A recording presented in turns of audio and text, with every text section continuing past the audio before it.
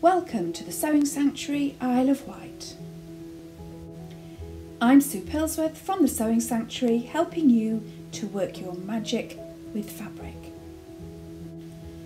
I hope to encourage you by making a drawstring bag. Great for popping presents in, no more need for wrapping paper, and the beauty is they can be used many times for gifts and of course a handy storage solution. So take out your sewing machine, thread up, and let's get creative. There are 3 types of bag which I am going to show you. The simple side drawstring, the lined crossed over drawstring, and the lined double side pull drawstring. These handy little bags can be made from many different types of fabric. I find that medium weight fabric works well, such as cotton or linen. You could use recycled fabrics from garments or soft furnishings. Tea towels work very well. Fat quarter squares can be used, and nowadays they are sold in many supermarkets and craft shops. Fortunately, there are many different online fabric stores and you can easily purchase fabric from there. Be aware that if the fabric has a one-way design, care must be taken when cutting out, as the pattern could fall upside down on one side of the bag. You may need to consider a cutting plan which involves seaming at the bottom of your bag. It is advisable to plan what you intend to put in the bag before you start. Make it large enough to accommodate the gift. Allow for some wiggle room, as well as the standard 1.5cm seam allowance, necessary for construction. Once you've mastered the quick construction techniques, you may wish to personalise future bags with applique, embroidery, patchwork and quilting. But remember, it is advisable to work any embellishments before bag construction, otherwise it can be tricky to achieve a good result. Let's start to work our magic with fabric. Firstly, I'm going to show you how to make the simple side drawstring bag.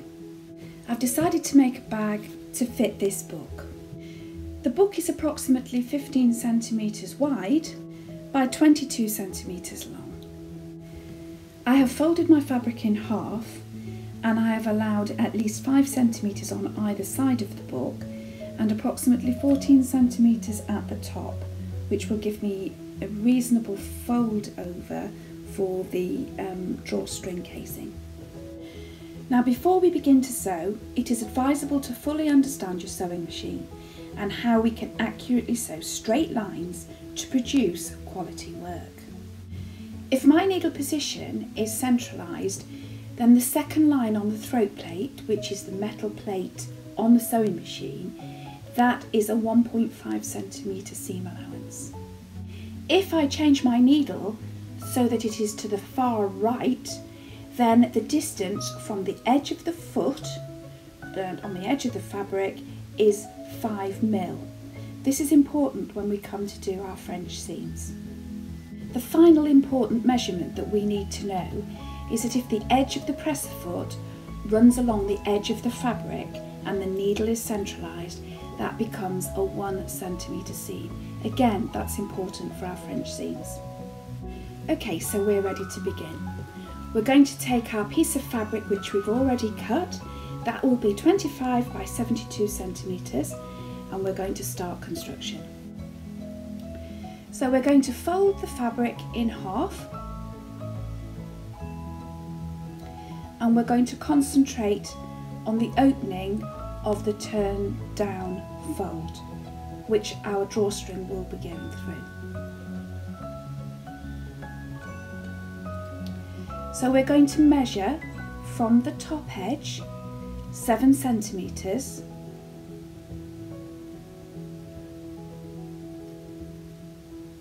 and we're going to slash into the main body of the fabric for 1.5 centimetres.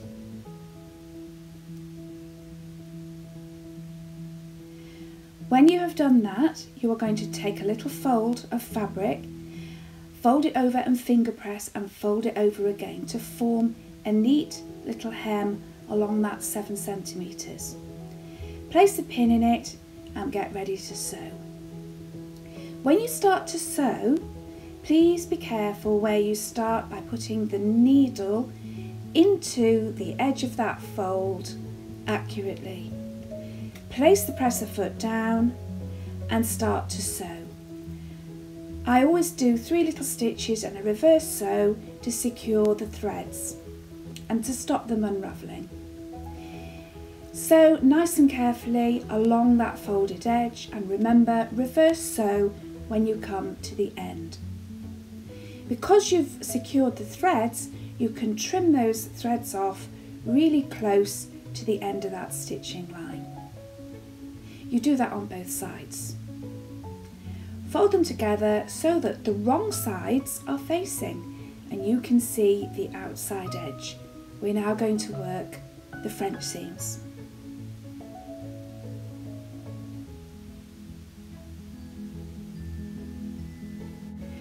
You are now going to produce your French seams by sewing the first line 5 millimeters in from the raw edges. Remember to do a reverse sew at the beginning and at the end of each line of sewing. You're going to concentrate on keeping that stitching line nice and straight. Remove any pins before you get to them, and remember, come to the end, reverse sew. Trim off threads ends as you go, and you've got a nice straight line. You're now going to trim that seam, although it's narrow anyway. You're going to take approximately 1 millimeter off the edge, which removes any little burrs or beards of thread. You're now going to repeat that process on the other side. So you are going to make sure that your raw edges are together and level, and when you come to sew on the sewing machine, please ensure that when you do your reverse sewing, the stitches that you do in reverse lie directly on top of the original stitches. That makes for a very neat finish. You're going to machine, making sure that you don't sew over any pins. Remove the pins before you get to them. If you're unsure about that, you could always put them in horizontally, but I would advise you not to sew over pins whenever possible. Once you've reverse sewed, you can trim and clip, and then I'd like you to take off the raw edges to about, to leave 2 millimeters. Okay, so once you have sewn the first line of machining, you are advised to press that seam. Now you can press that seam open. It's very narrow and it's quite a tricky operation, and if you have got a special ironing sleeve board, then I advise you to use it. You can put a dowling rod or the handle of a wooden spoon up inside there so that you can really get it into that seam allowance and press it open. By pressing it open, it will help you turn that seam so that it's nice and crisp when we come to do the next stage.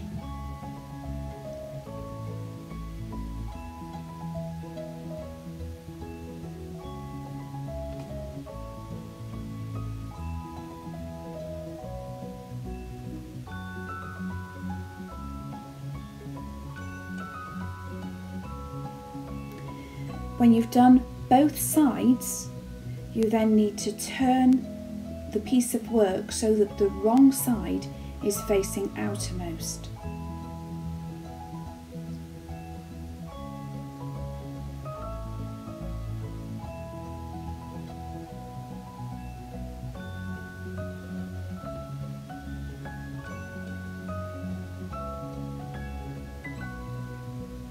You can actually see the seam allowance there.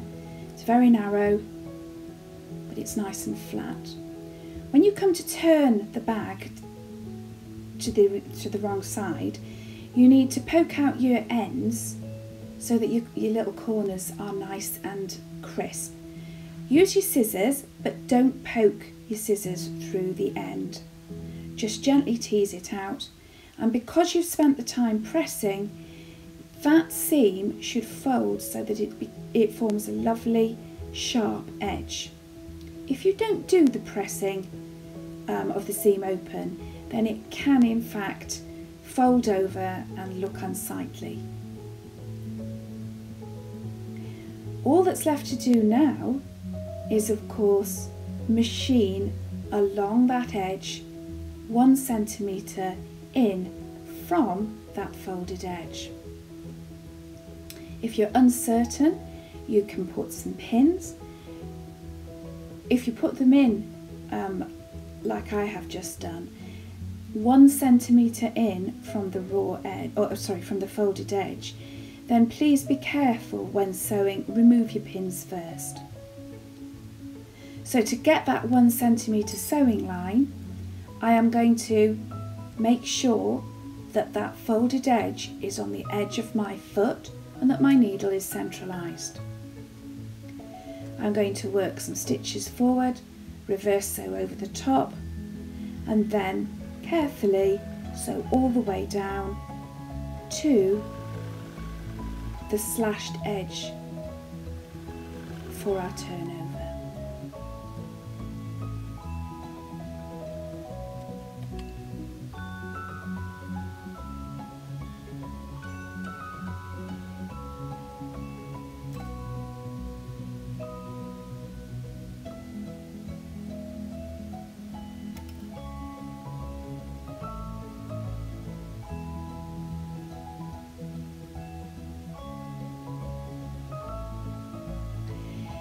Now we're going to do the other side exactly the same, and as you can see, the raw edges from our seam are encapsulated in between those two lines of machining.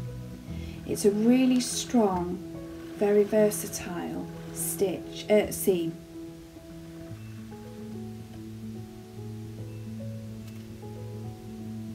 There we have it.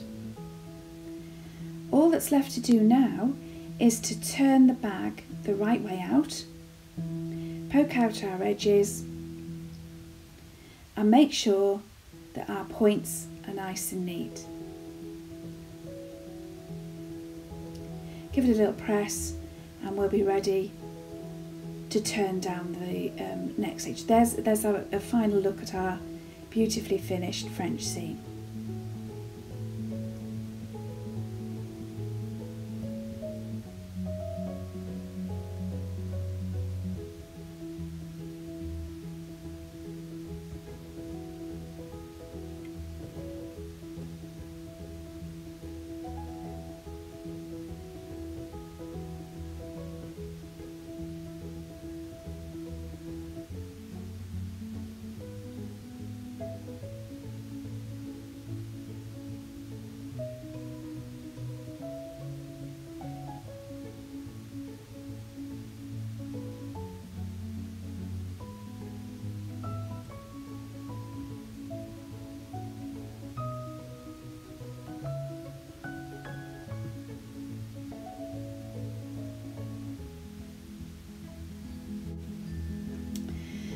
We're now going to just do a little bit of top stitching along the French seam on the opposite side to the opening side. All we're going to do is run a line of top stitching along the folded edge, across the bottom and back up to the top. This will prevent the drawstring sticking into the seam allowance when you come to thread it through. And if you've ever had that happen to you, you will understand how frustrating it is. So just run a neat line of top stitching 7 centimetres down from the top edge along that seam. It looks like that.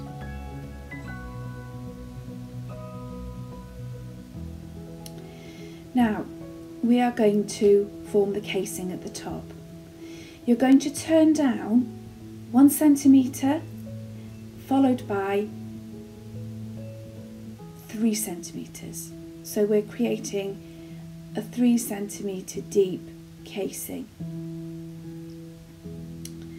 Make sure you're accurate. When you've turned that down 3 centimetres, it should fall level with the top of that original French seam that we created.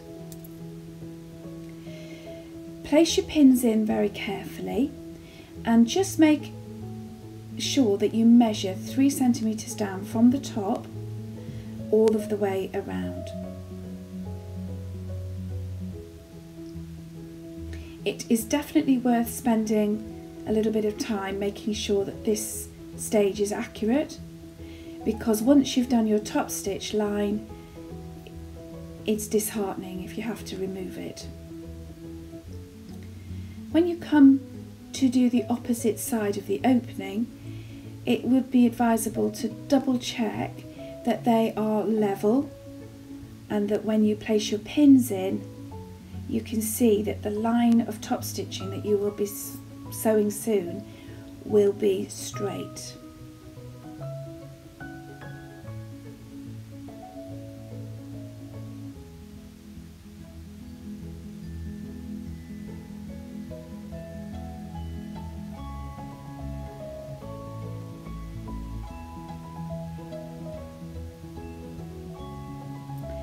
Now I'm going to place that underneath the presser foot, taking care not to get any of my pins in the way.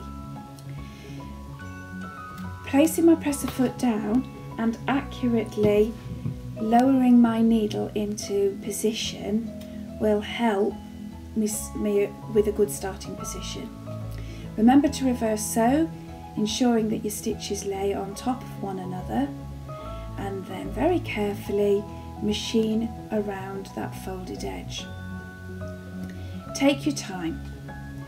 It's advisable, if you have to stop, to make sure that your needle falls down into the fabric, and then it will prevent it from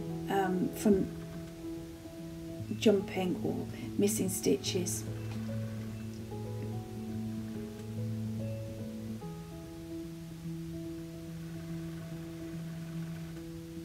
When you come to join up with the first line of stitching that you did, please aim for an accurate line. Keep your stitches all in line. Trim off the thread ends, trim them off as you go. It does make it a lot easier at the end. I have decided to run another line of stitching, the foot's width apart, above that original line that you've just sewn, in order to make a nice strong finish.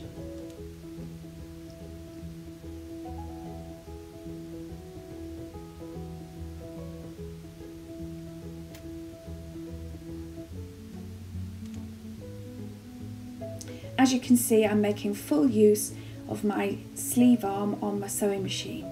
Some of you will have the ability to remove the little tabletop so that you can actually sew round nice and easily without getting any fabric caught underneath that shouldn't be there.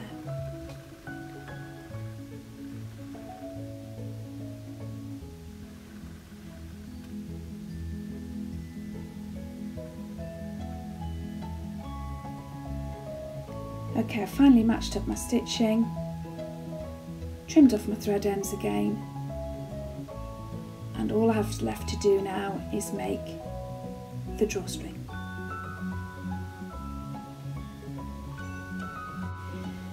To make my drawstring, I've cut a strip of fabric 3.5 centimetres wide, and it's approximately 54 centimetres long. I'm going to fold my long strip in half lengthways and give it a little press.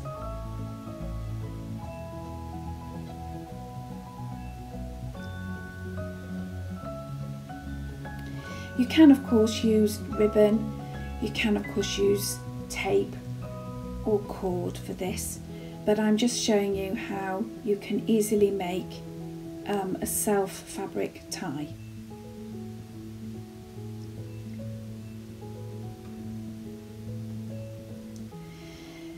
You're now going to open up that folded fabric and then fold the raw edges to meet that central pressed fold line that you've just done. Fold it again And there we have a neat little tie. Pop that underneath the sewing machine and you're going to sew along that folded edge. Be very careful and very accurate here.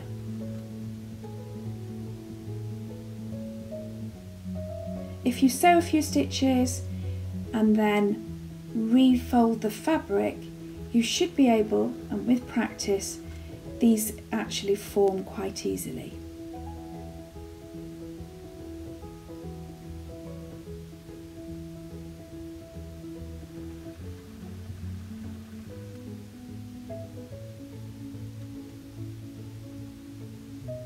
As you can see, I have lowered the needle into the work in order to manipulate the fabric and then carry on. If you didn't lower the needle into the fabric, then you could end up with long loops of thread, extra stitches. It could look a little unsightly. So work out your best method of doing this. This is possibly one of the quicker ways. There are many other ways. But for now, this is good practice in manipulating fabric.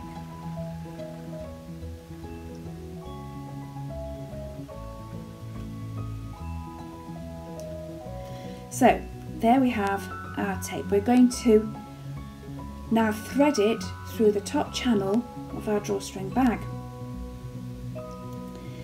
I have got a very long safety pin. It's quite lethal, so be very careful. And then you're just going to thread the pin through the top. There should be no problem going over that seam because of course we made that effort to sew that down, and then out it comes the other side.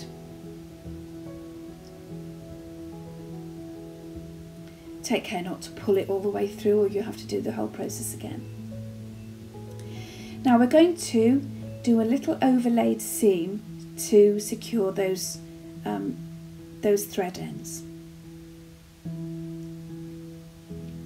And all we're going to do is lay one on top of the other, change our sewing machine onto a zigzag stitch, and we are just going to sew forward and backward. This stitching line will not be seen. Make it nice and secure.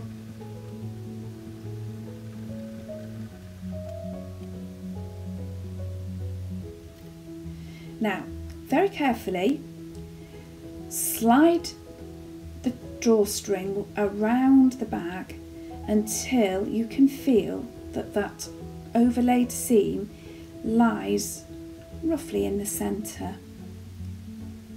And all you're going to do now is run a forward and reverse stitching line just about 1 centimetre in length to secure the drawstring in place.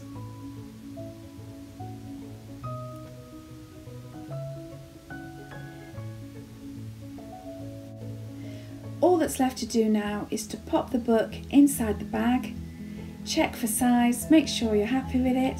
There we have it, our first simple little side drawstring bag.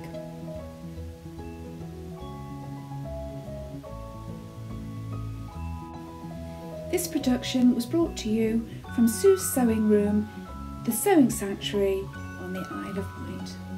If you wish to get in touch with us, then feel free to email or phone, and we look forward to hearing from you.